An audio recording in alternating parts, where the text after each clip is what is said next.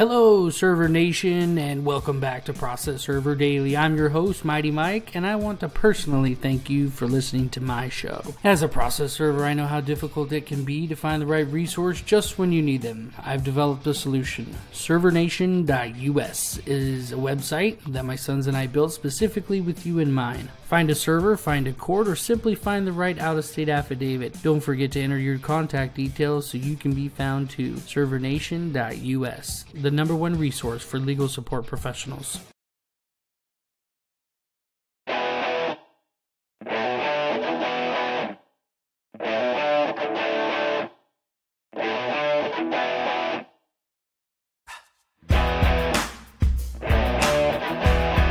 We're here today with our guest, a professional process server for over 30 years. He's been elected as our newest 2017 president of NAPS and is a proud longtime member of the California Association of Legal Support Professionals. He's here to rock the mic today and to get us going and to drop some major value bombs. I'm super excited to be able to have him on. How's it going, Mike? Doing great. How you doing?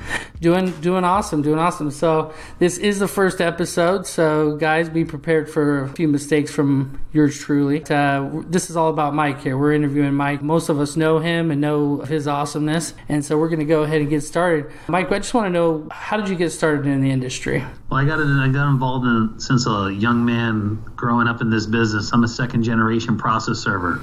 My father started in the process serving business back in the early 60s, and then when I was going through high school and as I was going through elementary, high school, and so forth, I would work all the summer jobs for my father. Originally, I did not want to go into being a process server. I wanted to be a police officer.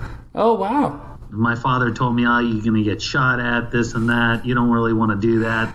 Be a process server, you can make a lot more money. You don't have the stress, and you don't have people shooting at you. Well, I don't know if that's all true, because sometimes we still have that kind of rough situations at time where you got people that don't like you, they're not happy about what you're bringing to them, and you gotta make sure you really keep your guard up at times. Gotta be smart. That's true. You got to do what you got to do, and there's a lot of different programs and things that help process servers learn. I know you're one of the leaders. CalsPro teaches a lot about process server safety and things like that. Isn't there a special program with them? Yeah, well, we have a program called CCPS, which is the California Certified Process Server Program, and we hold workshops anywhere from 4 to 10 a year, different parts of the state of California, training process servers on laws, codes, public safety, how to make sure you don't do something. You got to use basically common sense, and basically teach them the proper way to serve papers. Yeah, I've attended a few classes, and I'm definitely a better server for it. So, well, speaking of those kind of rough experiences that we might have out in the field, tell me about the worst experience you've had in the field. Well, the worst experience I had was in 1988. I had to serve some divorce documents on a guy that owned an exterminating company. And I've had a couple of different assaults, but this one sticks in my mind because it actually put me in the hospital. Oh, my gosh. I went in 1988. I served the guy divorce papers, knocked on the door. Guy answered the door, said it was him. No problem, took the papers from me, turned around and started walking my car, and all of a sudden I got hit in the back of the head, knocked out unconscious. And don't remember a thing after this except waking up in a hospital. And how it was all seen as the lady across the street, the neighbor saw it all from her window, saw him hit me with some kind of bat and cracked me in the back corner of my head, knocked me unconscious, took my car that was running in the driveway, or partially in the driveway, partially in the street, and went down, took my car and drove it down the street and parked my car and came back up the street. I'm still laying unconscious and ran back in the house and closed the door. Neighbor called the sheriff. Sheriff showed up at the house. Of course, she told him what happened, and they arrested him first degree. They originally had charged him with attempted murder. How old did you say you were? I was 19. Oh, wow, fresh. Cracked in the back of my head. It was pretty bad. That's terrible. But it ensued later on. It got a little worse later on. So they charged him. He had to go to jail. He went to prison. Oh my gosh. I collected from his homeowner's insurance quite heavily. Believe it or not, when he got out of prison several years later, I saw the same man in Baskin-Robbins. Several years later, Yeah, he knew exactly who I was, never said a word again. I learned not to ever turn my back on somebody. You know, you learn that at an early age. Of course, I had to pay a price for it. I had to get hurt to find that out.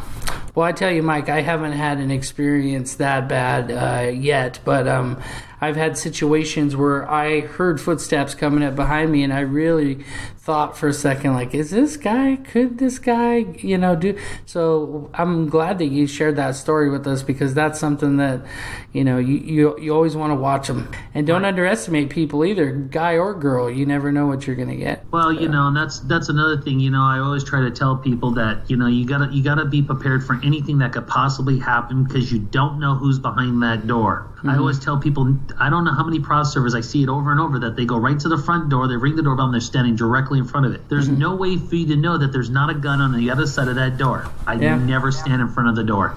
That's a good one. Adjacent to the door, I knock, I ring, who are you? I say what I am, but I never stand in front of the door, because I don't take those kind of precautions. You don't know if someone's going to open the door real quick, and then they'll surprise, and it's too late. Yeah, and it's too late, yeah. But people just don't expect that to happen to them.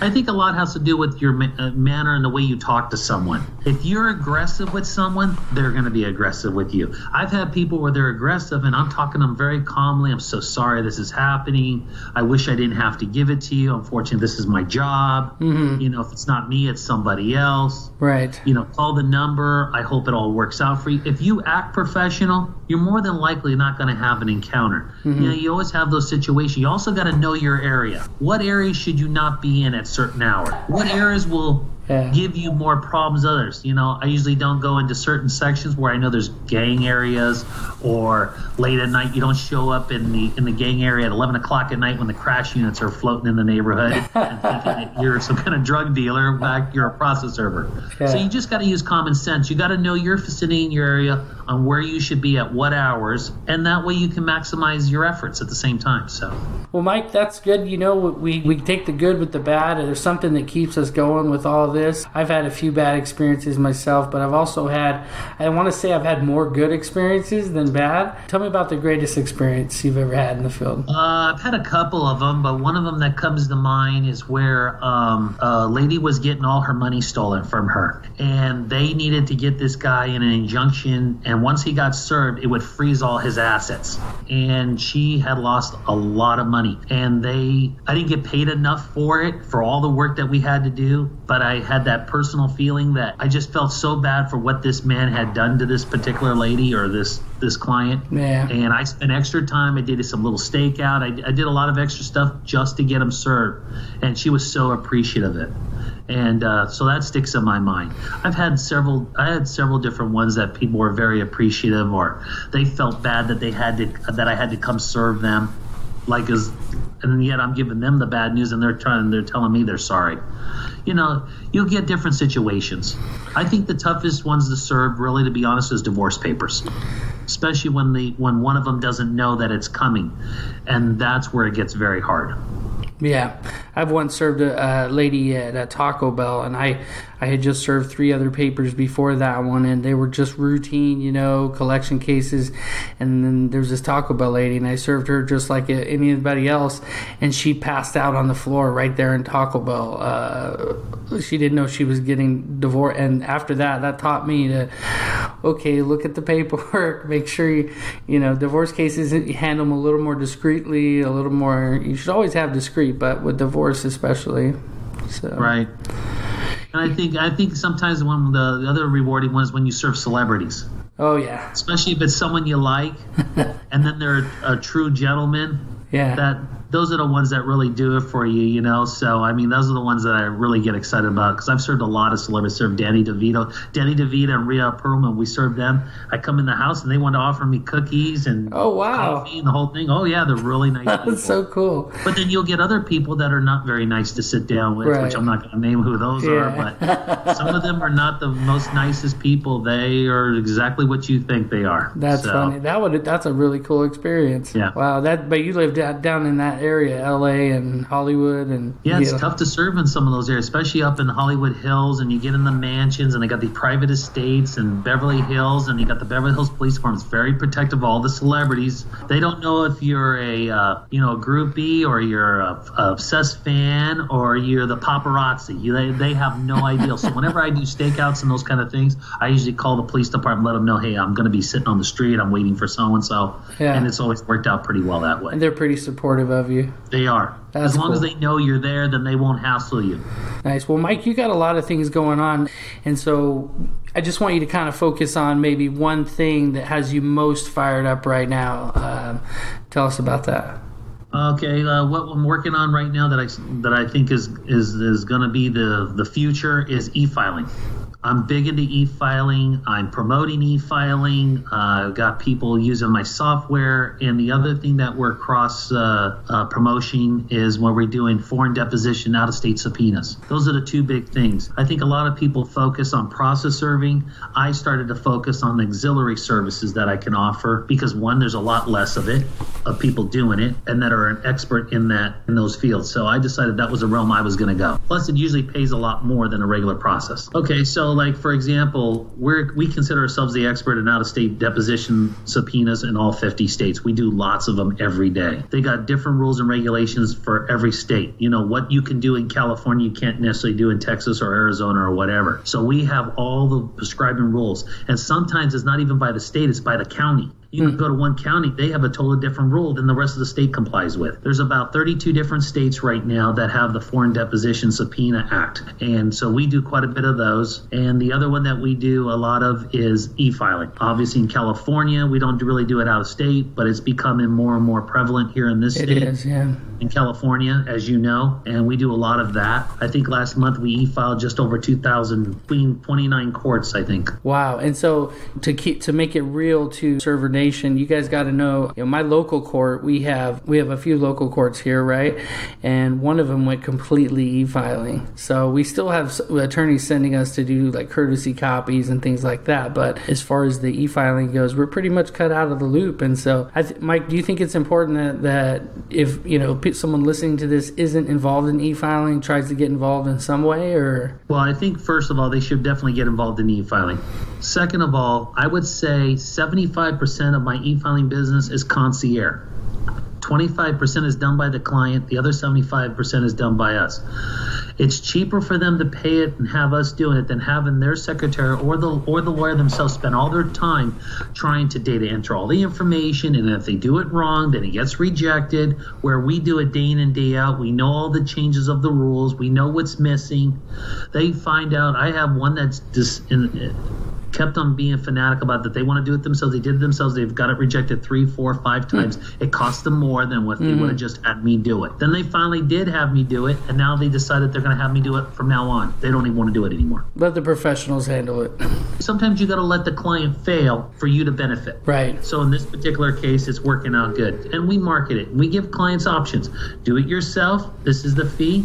Have us do it. This is the fee. And they can decide. It's basically just like you go to a restaurant. You have a choice. You want this steak, it's this price. You want the better steak, it costs this price. You make your decision which way you want it. Okay. And that's how you have to treat it. So that's good. Yeah, e-filing, I think a lot of people, I know myself when I went to CalsPro and they told me, the sticker price of $10,000 to be able to get set up with it, it was like, wow. What kind of suggestions do you have for the little guy that wants to get involved? Well, you can connect, you can become a strategic partner with another company that offers e-filing without having to pay that kind of money. Then there's other companies that'll co-brand their portal to match your company thing. So other than the e-filing, what advice would you give to a struggling server out there that was just trying to build his business? Well, I see a lot of servers, when they first become a server, they want to do it for the cheapest price so they can get the account. I tell people that price doesn't always dictate the service. You can do things cheap, and then at the same time, and then all of a sudden when they have extraordinary measures or they want something done, they want it for that cheap price. You got to charge a fair price to get a fair job done. What you want to do is to say, this is the service I will offer. Just like when someone calls me up and says, I'm not happy with so-and-so, and I say, okay, what's the problem you're having? Then I don't downgrade that at process serving company. I say, okay, I'm sorry you had that problem, but this is what I would do, or this is how we would handle it, or these are the benefits of using my company or my process servers versus the competitor, and I'll give you the comparison. And then they decide for themselves. I think it's unprofessional, very unprofessional, when you hear another person, just so they get the account, they'll agree with the client and say whatever they have to say so they can get it. That is not a proper way. You go in, you're energized. This is what we can do. Give me a try. Half off on that first service. Give me a try. See if you like me. Yeah. You want to offer something benefit that you're going to do something more than what they're currently using. Otherwise, if you're going to just do the same, there's no benefit. It's true. There's people there's three different ways a client is motivated. One is money. Sometimes they want to get the cheapest price in town. They don't care about quality. There's another one that'll pay whatever doesn't matter how much it costs. They just want service. And then there's the person in the middle that you get what you get for the price. It's middle of the road. If they get it, great. They don't, great too. It all depends on the clientele. And you got to know your clientele, what they expect. There's an old saying, inspect what you expect. Inspect what you expect. I paid you for a job. I expect you to do the job. Oh, that's if you're not, then you got to make a change. I don't think we expected any less from the great Mike Kern as far as quotes go. We're going to have to put that one on the show notes. Inspect what you expect. That's great. That's right. Inspect what you expect. Inspect. So, okay, well, now it's time for the rapid fire round is what we're calling this. And we are going to basically, every question is just pretty much the first thing that comes to your mind. You can do a quick 2-sentence deal, and then we're moving on to the next one. We want to find out. It's a quick way to try to find out what makes Mike Kern tick. Server Nation, I know you believe in being trained. And our mid-roll sponsor is ProServerTraining.com. They have a free course. Check it out. Quizzes, online lectures, videos, and more. ProServerTraining.com. Okay, now we're back. The rapid fire round. Mike, if you could recommend just one app like Road Warrior, what would it be and why? The Waze app. Favorite app. WAZE. Best app in the market.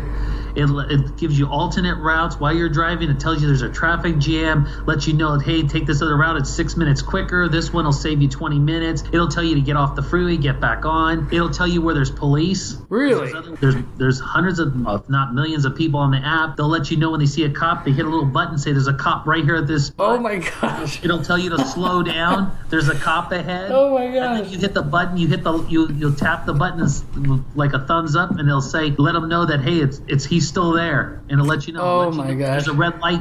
They'll tell you when there's a photo light coming up. I mean, it's a great app. You can add stops. You can route yourself off of it. You can look for food places, saying, hey, there's these 6 food places. Beats Google by a landslide as far as I'm concerned. Mike, what case tracking software would you recommend as the best? I use currently TriStar. Awesome. And TriStar it'll do process serving, court filing, investigations, photocopy, writ levies, and we're not just talking about data entry part of it. I mean, it actually makes the packet. It'll make you the levy packets. It'll make you the photocopy packets, all the subpoenas.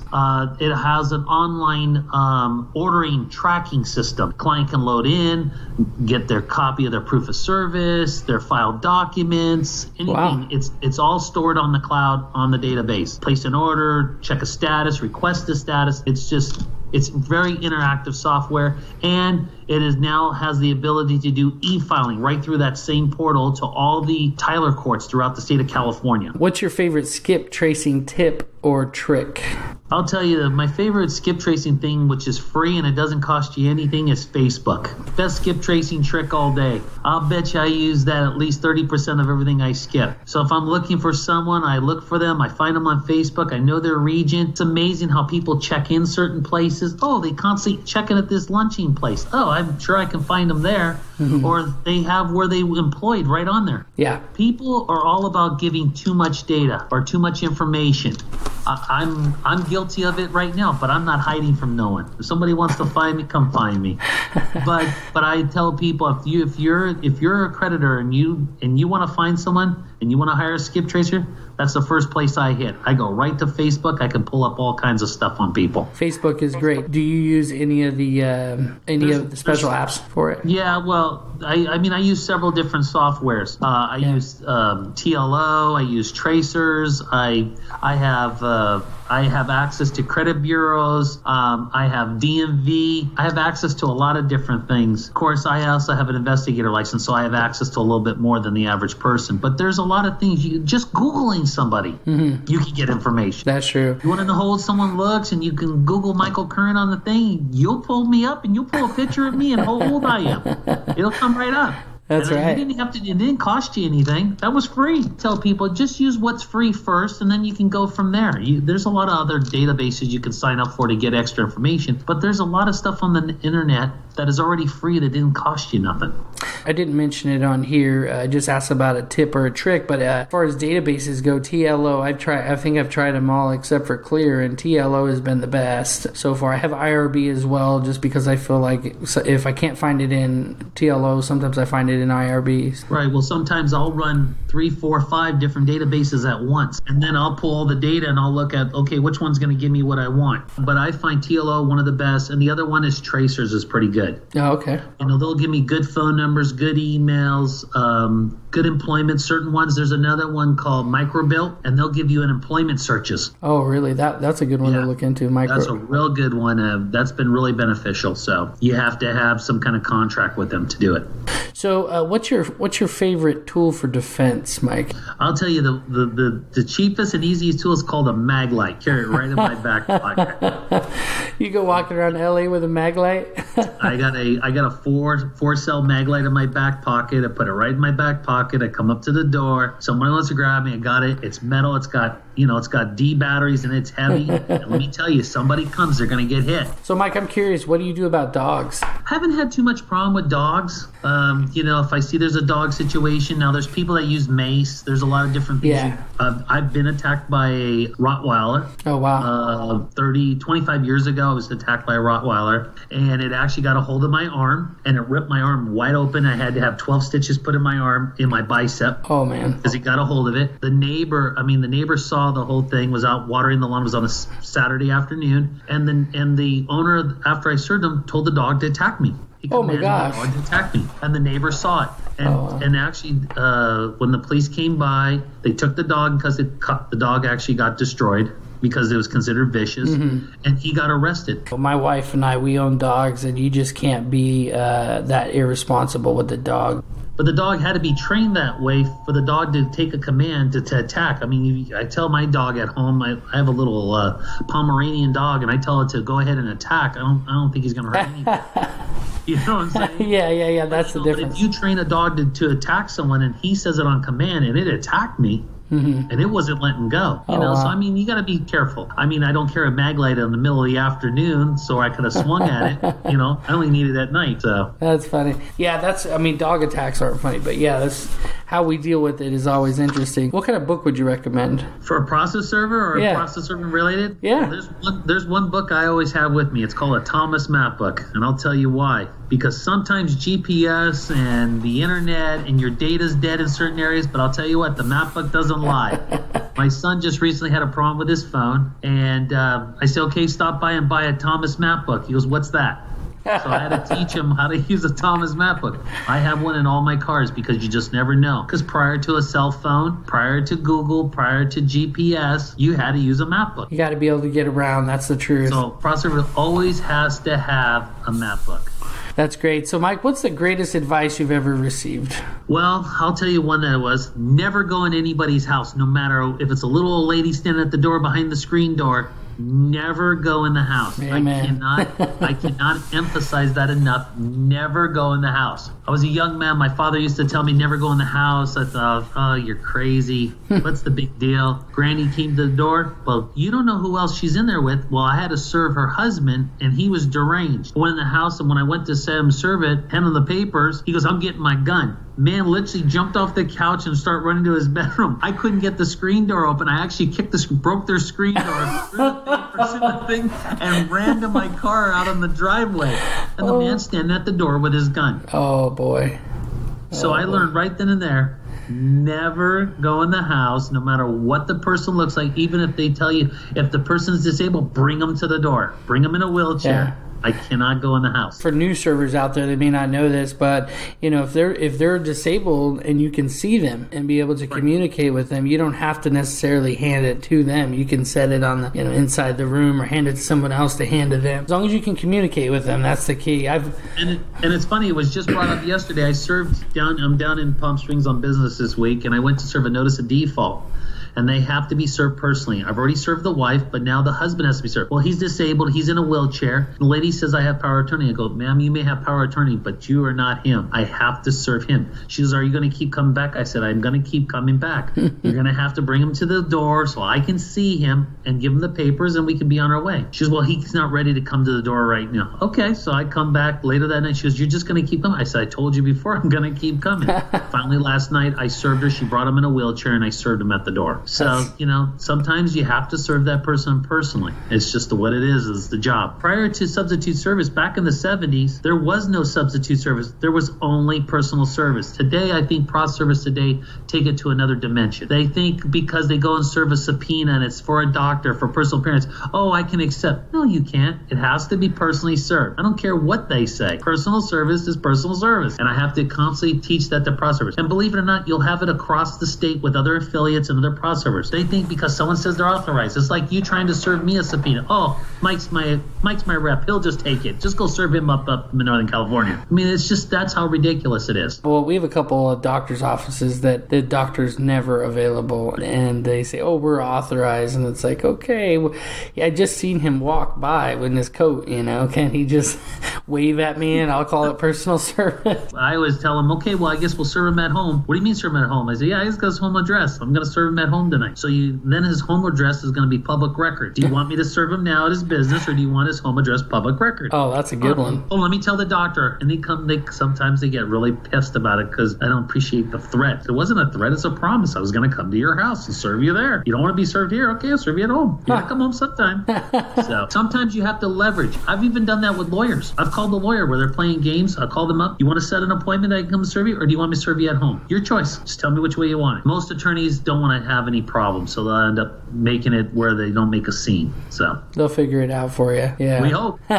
So Mike, the last official question we have for you tonight: what would you do if you woke up one day and had no clients, a smartphone, a car, and only $500? How would you start over? Well, it depends on my skill level. So since I'm really good at the technology side of business, and I'm good with Facebook, and I'm good with all the different social media, that I probably would start something like a podcast, a blog. Something would become some kind of YouTube sensation for myself. There you go. It's kind of late. I can't do what I really want to do in life. So now at my age, it's time to take what's your skills that you have. Or I would become a person that would do social media as to how to optimize your websites or something like that, because I'm into that stuff. I do it now. That would be my other skill level. Start a business making websites and designing them and doing that kind of stuff. That's awesome. So for the new process server trying to build his business and all he has is $500 and he wants to go out, what's the first thing he should do? He's got to build a website. Most important,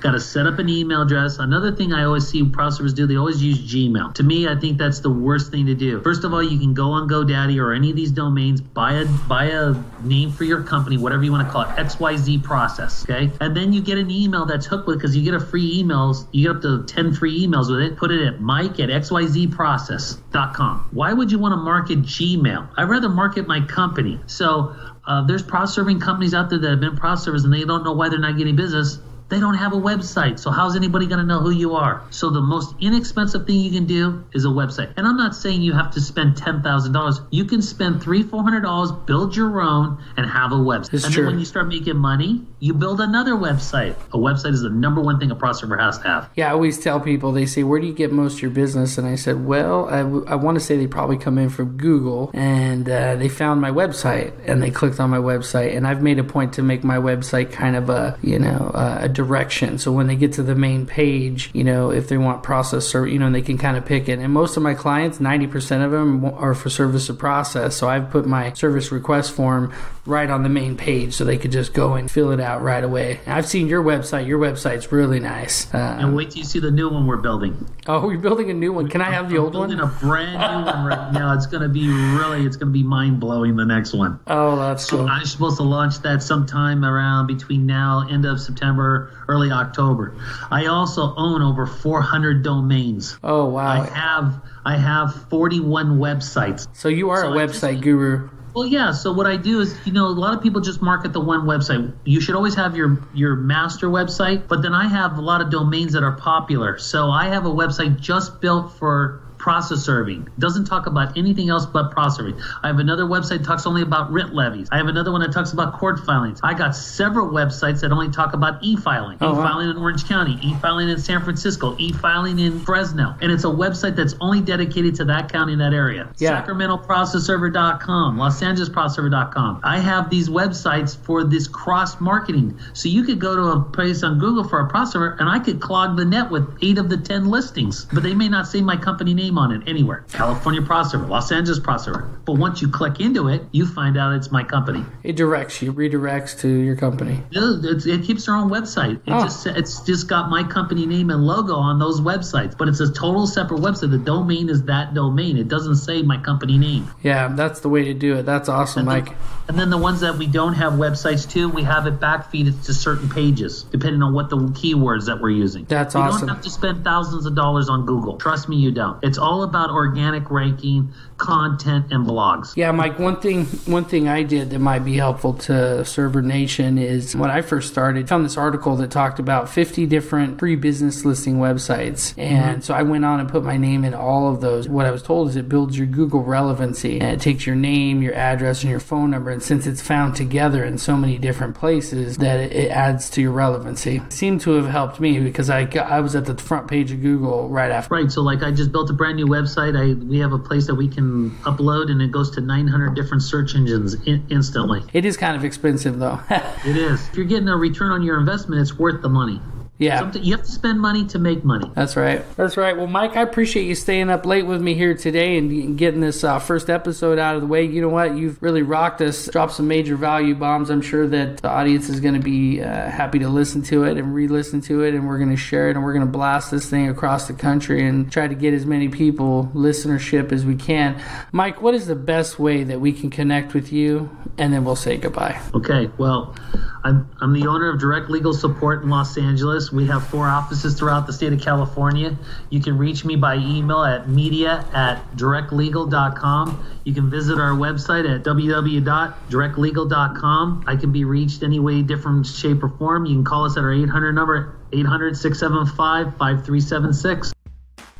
Mike, I just want to thank you for coming on the show and dropping some major value bombs on our audience. Server Nation, check out our website at processserverdaily.com. Check out Mike, ask him any questions. He's been a wealth of knowledge for me and my business here at 530 Process Servers in Chico, California. You can reach us on the web at 530.legal, and you can check out all these episodes for Process Server Daily on our website at processserverdaily.com.